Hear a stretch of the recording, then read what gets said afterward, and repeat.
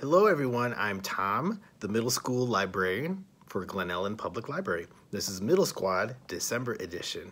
I'm going to recommend a book, graphic novel, talk about a magazine, share some fun facts, recommend a nonfiction, offer a fun challenge, and talk about an upcoming program and ways that you can be featured on our website.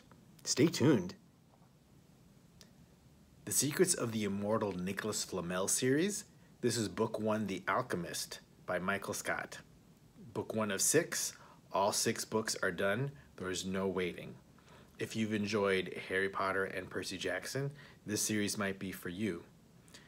Twins Josh and Sophie lead regular lives, but when they meet Nicholas Flamel, their lives turn topsy-turvy. They develop powers.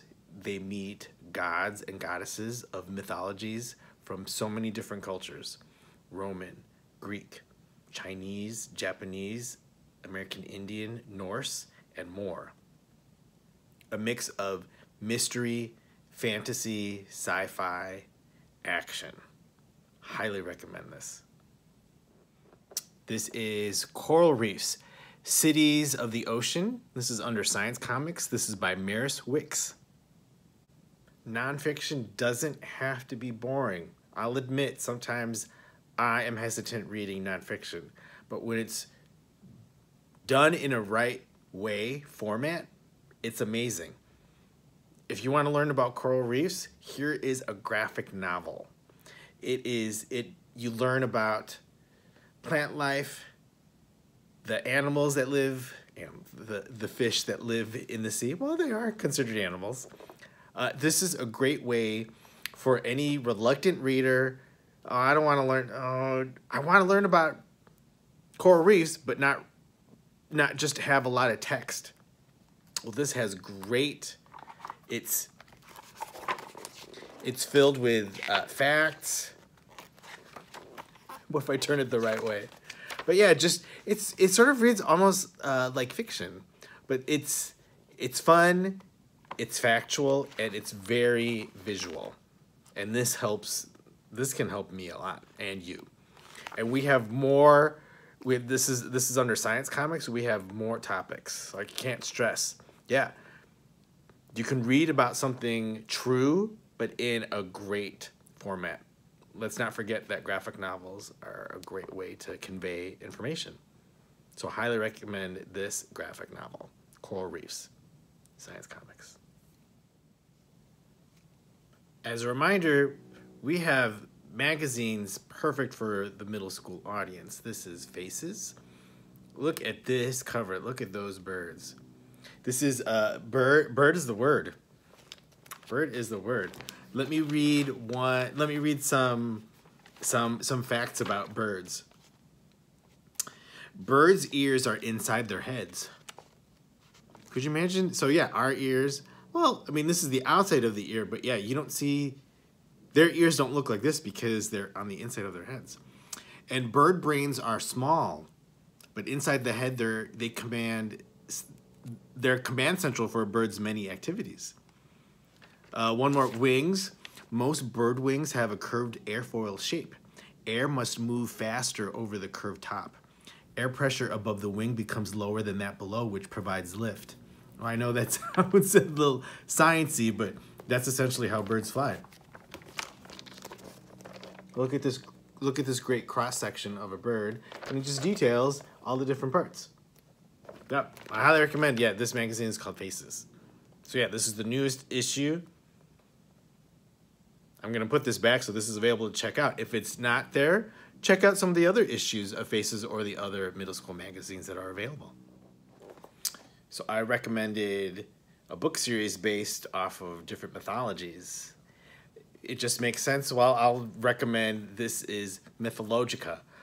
It is written by Steve Kershaw and drawn by Victoria Topping. These are depictions of gods and goddesses from Greek and Roman mythology, and these are just absolutely beautiful. I will let the pictures speak for themselves. That's Prometheus. Look at that. And we have on. Look at the detail. Look at just the different colors. So our idea of gods and goddesses, they can be, look at that, Cassandra. Helen.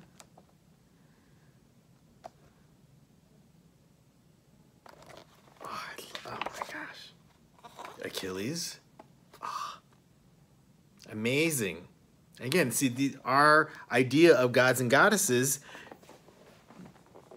that's one interpretation. This is a beautiful interpretation of how they could look. I mean, they could look like however they want, but this book is bound to make you think about the gods and goddesses differently. And if this inspires you to create your own looks on them, more power to you. This is an absolute wonderful, updated way to look at mythology. For a fun challenge to do, since it's December, what we're seeing a lot of, calendars are coming out for the next year. Calendars are great. It's a reminder of future dates to come, how to plan. And they come in a variety. This is Yosemite. I mean, there's cats, there's dragons, there's cities. But how cool to repurpose a calendar and make it a little bit more personal and maybe send it to friends and family. What am I talking about? Okay, so here's January. Okay, so here we go. So I made a copy of that. I made a copy of January. So now I'm gonna fill it in with certain fun dates. Now what I did, I added certain dates and highlighted them. Here, look, on the 19th, okay, library visit. Oh, it's Aunt Jane's birthday. And on the 7th, New Year, New Journal library program. Yeah, so you could put anything in this. A dog's birthday, someone else's birthday. You're going on a trip. You need to watch a certain TV show on this day. Put in whatever you want.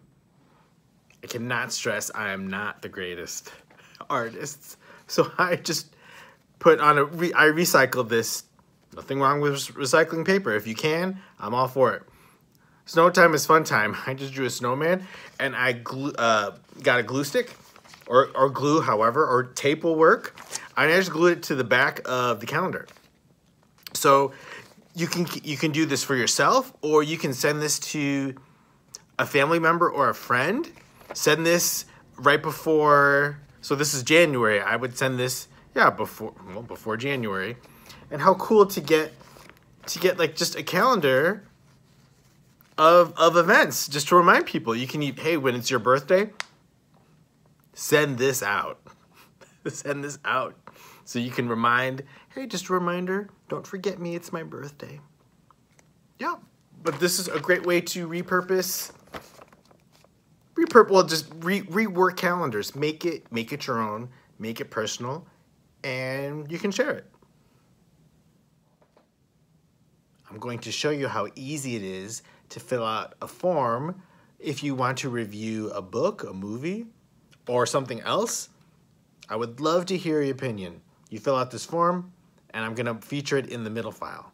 And if you personally want to be featured in the middle file, you can talk about your likes, your dislikes, your dreams. There's another form to fill out. Super easy. Will take a minute or two. I'm gonna show you how. Okay, I'm on our website, geppel.org. We're gonna click on middle school. You just scroll down. Okay, come on, it's thinking. Okay. So under write a review, look at this. Just fill out your name, school, grade, what are you reviewing, book, movie, or more, and just fill this out. Amazing. This won't take no time at all. If you want to be featured as a middle school marvel, okay, the form looks similar but a little bit different. Fill out your name, school, grade, and here's some questions that I ask. What is your favorite or least favorite food? What's a book, movie, or TV show that you recommend? What is one of your favorite family memories? just fill this out. Yeah, I get to know a little bit more about you, and so does the community. It would be great to hear from you, so please fill this out. Okay, on this calendar, I mentioned, look at this, January 7th, new year, new journal. So on that day, 4 o'clock, I'm gonna talk about ways to start a journal. If you have a journal, just other ways that you can write, how you can spice it up. It's gonna be so much fun. I'm gonna make it really interesting, so please go to our website, gepl.org, and sign up, because it's in less than a month. Can you believe that? Wow. Thanks so much for tuning in to Middle Squad December edition. Don't be afraid to share this video. I would appreciate it. If you want to know more information, always visit our website, gepl.org. If you want to reach out to me, please, for recommendations, any questions you want about middle school, there's my email address, tmalinowski@gepl.org. Thanks for tuning in. Wishing everyone happy holidays.